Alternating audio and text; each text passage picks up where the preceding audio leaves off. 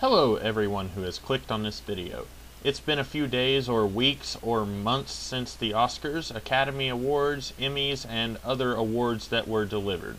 And I can't even be bothered to check when this was so I can be accurate in my video because I just don't care. In fact, I've never cared about these awards. This isn't something where I don't like it, but I can see why others might like it and I just have to understand that it's not for me.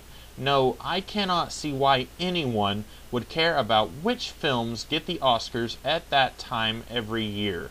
Allow me to elaborate, but know that it's not a very complicated concept. It all really begins and ends with you as a person.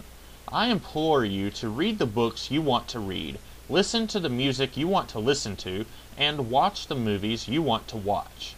And let's just stop caring what everyone else thinks about the entertainment we consume. Sounds like a good idea, right? This year, I plan to see Man of Steel, Star Trek Into Darkness, The Wolverine, and Iron Man 3. Out of these movies, do you know which ones are going to get an Oscar? None of them. And do you know what? I don't care.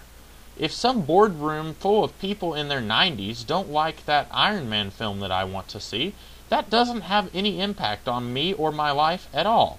The only way that other people and their tastes can have any kind of impact on me is if I go to see a movie and I enjoy it, but I'm afraid nobody else will enjoy it, and I fear that everyone else hating on the movie I liked will result in the film getting a low box office intake.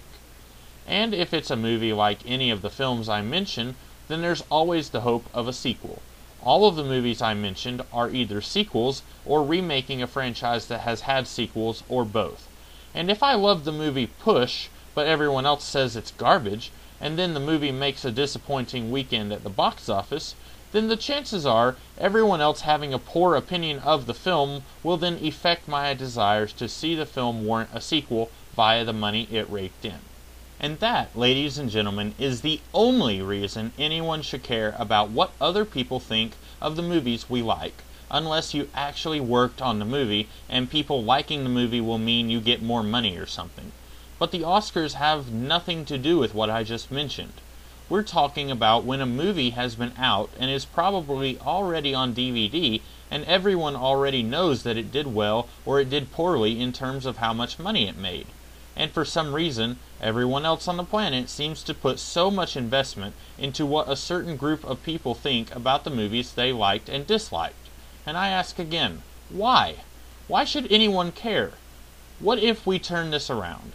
What if I got up on a stage that is being televised and is being watched by millions of people and I told them all that the bestest movie of the year is not Lincoln or Life of Pi, but is Star Trek? They'd laugh me off the stage. YouTube would be ablaze of the guy who is now silently passing judgment on the movies that this particular crowd of people likes, simply by stating that a different movie is the best one, just because I said so. Why should anyone care if I have no desire to see Lincoln or Life of Pi? And likewise, why should I care if the 90-year-old people in the boardroom don't care about Iron Man 3? This is how films work. I'm much more interested in science fiction and fantasy, and the kinds of things that can't ever really happen in real life. That's why I am going to watch Iron Man 3, Man of Steel, and The Wolverine.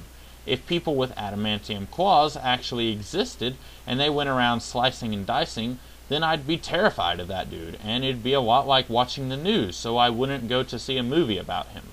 On that same token, not everyone is interested in science fiction and fantasy.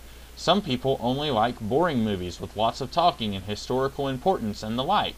And you know what? Everyone can be happy. The guy who likes spaceships and flying Kryptonians can go to the movies he likes, and he can enjoy himself as much as his brain allows it. And the people who like to watch movies about dead presidents can go watch the movies they like. Except that there's still a certain group of people who will never be happy, because you're still going to see them whining like little babies about why Andy Serkis didn't win an award for his performance in Rise of the Apes. If you liked Rise of the Apes, then who really cares if Serkis won an award or not? I mean, sure, Serkis is probably not happy about it, but you're not Andy Serkis, so stop worrying about it.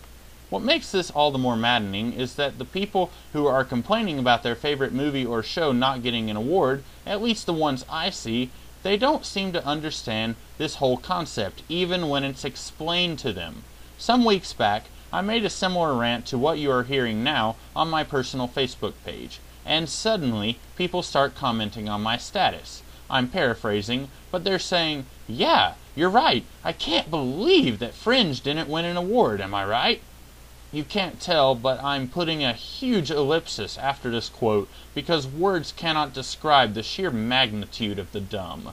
You just missed the entire point of my rant. And let me go ahead and make my apologies to people who do like the Oscars and the other awards I can't even tell apart. I would definitely like to know why people do put such importance on these films when they have no investment in them beyond the enjoyment that they get from watching them.